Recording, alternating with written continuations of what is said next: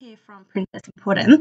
I've been asked by some of you silhouette ladies on how to do a knockout, so I thought I might do a small video. What I'm going to do here is obviously the sisters with my two little girls' names in them. Before I do show you how to do it, on the left over here I've just shown you what fonts I have used, and they are from the Silhouette store. Okay, first of all, we need our sisters. So we find our font.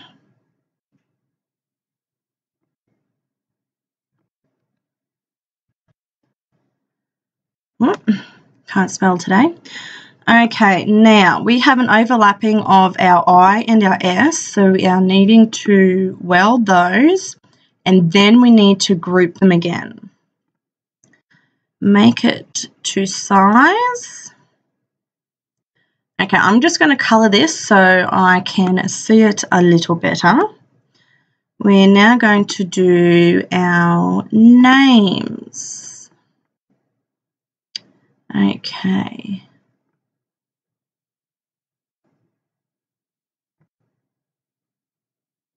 So we have, it'd be good if I could spell, Michaela. And these little girls, they are our Princess and Pudding for our business name. And we have Danielle, Stephanie. Okay, we're just going to make that a little bit smaller so it's on the same line. Again, we are going to weld this and then group it again. Now, for our knockout part, we need to offset our names. So over here on your right, we need to go to the star, offset. Now with your offset, I like to go a little smaller than what they have put there. And we go apply. Okay, now what we're going to do is just take our names away. And we are going to group this together again. All right, now we are going to drag this over our sisters.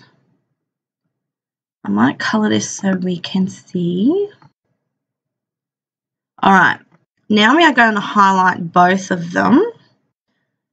We're going to come over here to our little rectangle and circle, and we are going to subtract. Okay, now you can see you've got your little bits and pieces. I like to take away these very small pieces because it is no use trying to cut those. We're going to colour our name. And now we can drag this up into place. And there we go, we have our knockout. Thank you.